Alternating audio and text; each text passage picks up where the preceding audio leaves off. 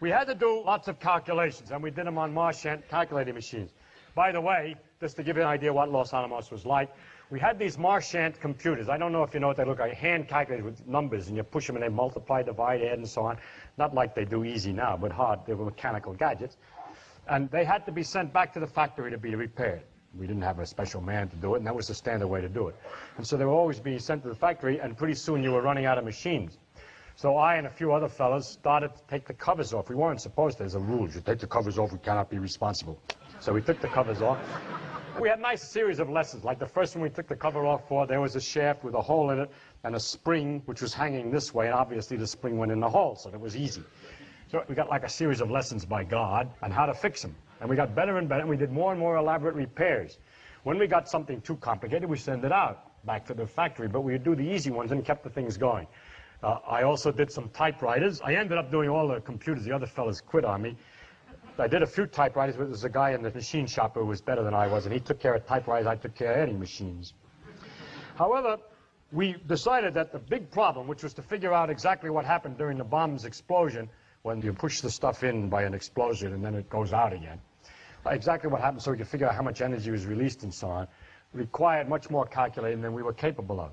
And a rather clever fellow by the name of Stanley Frankel realized that it possibly could be done on IBM machines. The IBM company had machines for business purposes, which were adding machines. They're called tabulators for listing sums, and multiplier, just a machine, big machine. You put cards in, and it would take two numbers from a card and multiply and print it on the card. And then there were collators and sorters and so on. So he figured out a nice program. If we got enough of these machines in a room, we could take the cards and put them through a cycle. Everybody who does numerical calculation now knows exactly what I'm talking about. But this is kind of a new thing, mass production with machines. We had done things like this on adding machines. Usually you go one step across yourself doing everything. But this was different. We go first to the adder, then we go to the multiplier, then we go to the adder, and so on. So he designed this thing and ordered the machines from the IBM company. We realized it was a good way of solving our problems, and we found that there was somebody in the Army that had IBM training. We needed a man to repair them, to keep them going and everything, and they were going to send this fellow, but it was delayed, always delayed. Now, we always were in a hurry. I have to explain that. Everything we did, we tried to do as quickly as possible. So in this particular case, we worked out all the numerical steps that the machines were supposed to do, multiply this and then do this and subtract that. No, we worked out the program. But we didn't have any machines to test it on. So what we did is I arranged was a room with girls in it. Each one had a Marchand, but she was the multiplier and she was the adder, and this one cubed. So we had cards, index cards. All she did was cube this number and send it to the next one. She was imitating the multiplier, the next one was imitating the adder, and we went through our cycle and we got all the bugs out when we did it that way. And it turned out that the speed at which we were able to do it, we've never done mass production calculating. Everybody who ever calculated before, a single person did all the steps. But Ford had a good idea. The damn thing works a hell of a lot faster the other way. And we got speed with this system that was the predicted speed for the IBM machines, the same. The only difference is that the IBM machines didn't get tired and could work 3 shifts, but the girls got tired after a while. So anyway, we got the bugs out during that process, and finally the machines arrived, but not the repairman. So we went down to put them together. And one of the most complicated machines, the technology of those days, these computing machines, a big thing. They came partially disassembled with lots of wires and blueprints of what to do. We went down and we put them together, Stan Frankel and I and another fellow.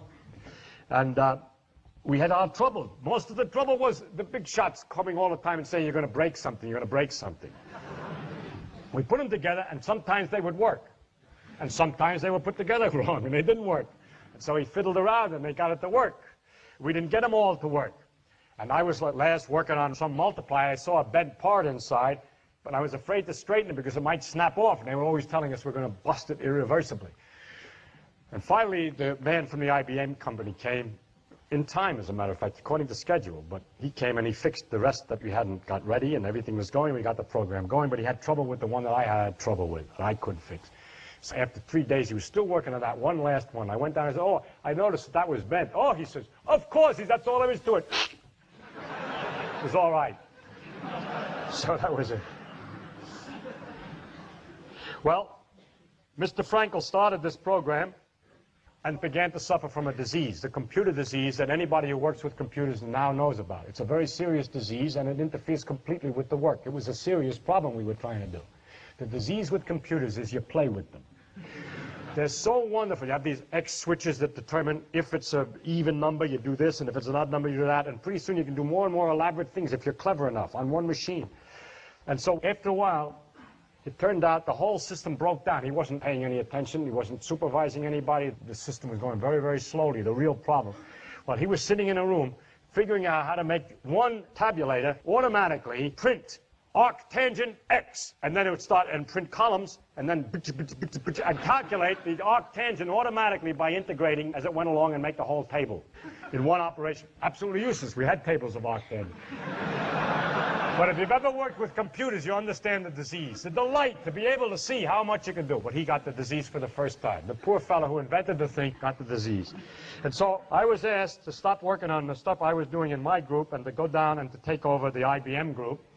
And so I noticed the disease, and I tried to avoid the disease. And although they did 3 problems in 9 months, I had a very good group. They had selected all over the country a thing called Special Engineer Detachment, clever boys from high school to go into the Army who had engineering ability, and they collected them together, Special Engineer Detachment. They sent them up to Los Alamos. They put them in barracks, and they would tell them nothing. Then they came to work, and what they had to do was work on IBM machines, punching holes, numbers that they didn't understand. Nobody told them what it was. The thing was going very slowly. I said that the first thing it has to be is that the technical guys know what we're doing. So Oppenheimer went and talked to the security and got special permission, so I had a nice lecture in which I told them what we're doing. They were all excited. We're fighting a war. We see what it is. They knew what the numbers meant. If the pressure came out higher, that meant it was more energy release, and so on and so on. They knew what they were doing. Complete transformation. They began to invent ways of doing it better. They improved the scheme. They worked at night. They didn't need supervisors in the night. They didn't need anything. They understood everything. They invented several of the programs that were used and so forth. So my boys really came through, and all they had to be done was to tell them what it was. That's all. They're just not telling them they're punching holes, please. As a result, although it took them 9 months to do 3 problems before, we did 9 problems in 3 months, nearly 10 times as fast. But one of the secret ways that we did our problems was this. The problem consisted of a bunch of cards which had to go through a cycle. First add, then multiply, and so it went through the cycle of machines in this room, slowly about, as it went around and around. So we figured a way, by taking a different colored set of cards, to put them through a cycle too, but out of phase. We'd do 2 or 3 problems at a time. You see, this was another problem. But while this one was adding, that was multiplying on the other problem. And such managerial schemes, we got many more problems. Finally, near the end of the war, just before we had to make a test in Albuquerque, the question was, how much would be released? We had been calculating the release from various designs, but the specific design, which was ultimately used, we hadn't computed. So Bob Christie came down and said, we would like the result for how this thing is going to work in 1 month or some very short time, less than that, 3 weeks. I said, it's impossible. But he says, look, you're putting out so and so many problems a month. It takes only 2 or 3 weeks per problem. I said, I know. It takes much longer to do the problem, but we're doing them in parallel. If they go through, it takes a long time, and there's no way to make it go around faster. So he went out, and I began to think, is there a way to make it go around faster? Well, if we did nothing else on the machine, so there was nothing interfering, and so on and so on, I began to think. I put on the blackboard a challenge. Can we do it? To the boys.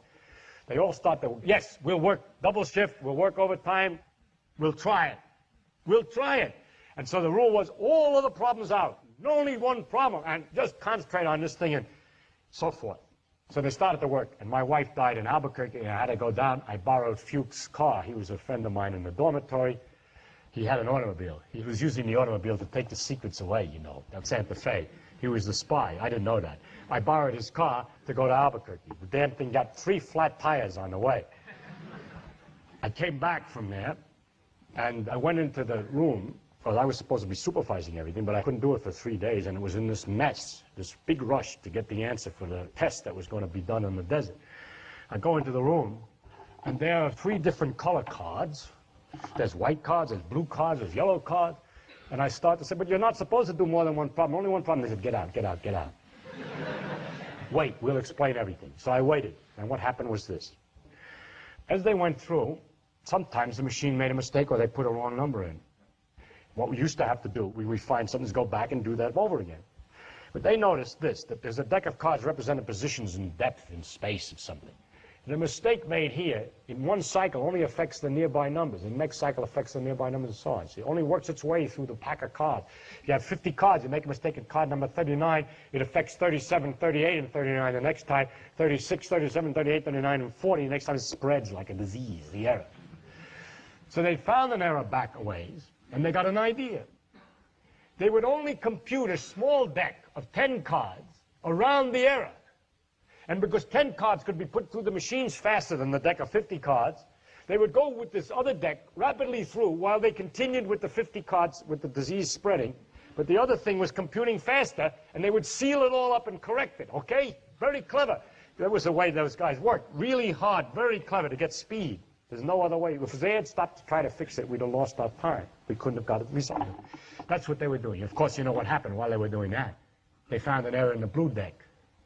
And so they had a yellow deck with fewer cards. It was going around faster. And the blue deck would go, just when they're going crazy, you know, because after they get it straightened out, they got to fix the white one. They got to take the other cards out and replace it by the right ones and continue correctly. And it's rather confusing, you know, how those things always are. You don't want to make a mistake. And just at the time when they got these 3 decks going, they're trying to seal everything else, the boss comes walking in. Leave us alone, they said. So I left them alone, and everything came out. We solved the problem in time, and that's the way it worked.